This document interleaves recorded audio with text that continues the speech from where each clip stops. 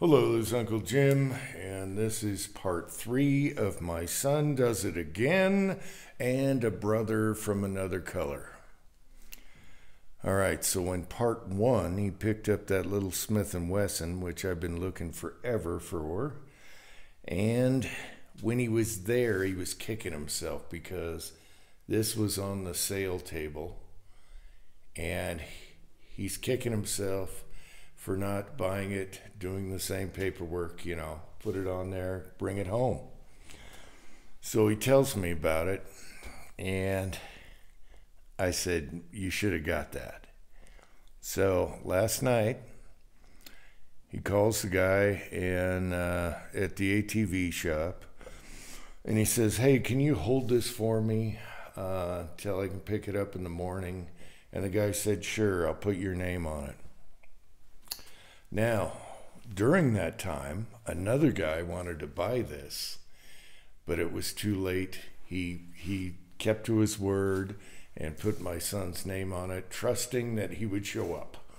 And of course he did, because we have it now. So he picked this up this morning. And this is a 590 Mariner. So these were designed for being on fishing boats, whatever. It's got a nickel finish on here, matte nickel, and it's tatered, but that's just how we like it, and the price was right. So I'm really happy he brought this home, because he got this one at the pawn shop where he got the Red Hawk on part 2, both Red Hawks. And he got this one for $180, and this is a 500, and this is a 590 Mariner. And unlike my 590, I have a 590 with the peep sights and the heavy barrel and the bayonet lug, but I think that's just a little too heavy. This is my favorite right here. And now we brought home the Mariner version of this. Even though it's a 590, it's lighter. And we weighed these two together, and this is only a couple ounces heavier than this one. And this is my favorite. We shot this in videos. I just point it, boom, it shoots slugs right where I aim it. Double-aught buck, 4-aught buck. I just prefer this for its lightness. So now we have a 590 Mariner. Now, it's a little more tatered than I thought it would be. He just took a quick glance at it while he was buying the little Smith & Wesson. But we love it, and we love the idea of not having to worry about it. It's scratched up, and what's really weird about this is it has stickers. It used to have stickers on here. On the barrel and on both sides, it's still sticky. We haven't done nothing to it. There's dirt on the stock. It's really dry, but the inside of the receiver is beautiful, and the bolt and everything. So I don't know if it was used much or just sitting on a boat. I think it was on a boat, because right here, there's a little rust, coming through the nickel, and on the other side of the barrel, there's some rust. And I do have some gun coat in a brush stainless. But I don't think that's not going to match nickel perfectly, and I think we're going to just leave it for now. But as far as the barrel goes, this is all one piece. We could bead blast it, and I could shoot it and bake it, but I think we're going to leave it the way it is. We just love a chuck around shotgun like this one. This is my favorite, and it's got dings and stuff and wear, and it's so smooth.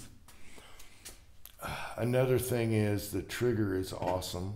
It's got a good trigger, just like this one. This one's a little better. It's stock. It hasn't been messed with. And the bore is bright and shiny, and so is the magazine tube. I checked those out. And even the magazine spring is nickel coated, and the follower.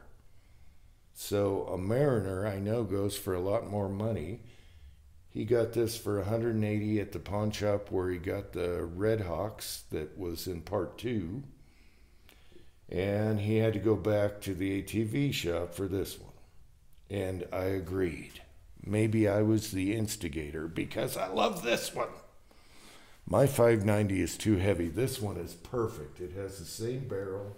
They have the same sights. They have the same stock. Everything is the same. So for a few dollars more than this one, which was $180, he got this one. And we don't care about all being all messed up and stuff. Inside it's beautiful. So we like a check around shotgun, and I think we're going to leave it for now. But we do have the option. I could do a nickel gun coat, whatever, later. So it's kind of weird that this is a 590, but it's very similar to this 500, unlike mine, which is a lot heavier barrel, all that. So I think the only difference is this end cap weighs a couple ounces more when we weighed them. And this is exactly what I love right here. So there you go. Two brothers from a different color. And we're going to have to shoot this. I'm going to take it all apart and clean it and all that stuff. But it looks like we're good to go, and I'm glad he went back for this one. So he picked that one up in the morning, and now we're done for a while, I hope. Unless we find another brother of another color from something we already have. It's missing the sling swivel right here, which is also nickel. And I really think this came off of a boat because we don't get rust around here. And there's some little rust marks showing through on the barrel and right here, but that's all one piece. Let me know what you think about these stickers. There's stickers everywhere. And I think it was sitting on a boat and they had warning, loaded firearm, blah, blah, blah, or something like that. And we're not by the ocean, so that's weird in itself. But this ATV shop always has unusual guns, and we got to drop by there more often because they have good deals, good service, and he held it for my boy, even though someone else wanted to buy it right now. So I guess that's it. We'll do some testing in the future, and let me know what you think. I would rather have it just like this, kind of like Georgia Boy's prison shotgun. I like it, and I like this one too with the wear. Don't try and make it look good. Have fun with it. Enjoy it. All right, I guess that's it. Did I leave anything else? No. These two are almost identical, even though that's a 500 and this is a 590. It's nothing like my 590, like I said, which is much heavier. And I prefer the maneuverability of these. They both hold 8+1. And hopefully this one shoots like this one because it's one of those cruise control guns. You point, boom, it hits where you aimed. All right. And it's nice to have an extra for an extra room in the house. Until company comes over, you put them away. But you never know. And I really like the Mossbergs. I converted over to Mossbergs. I just like them. So tell me what you think. And what do you think about all these sticker markings? What the hell? And should we fix it later, finish it later? That's always an option, but I think we're going to leave it like this for now, just like this one.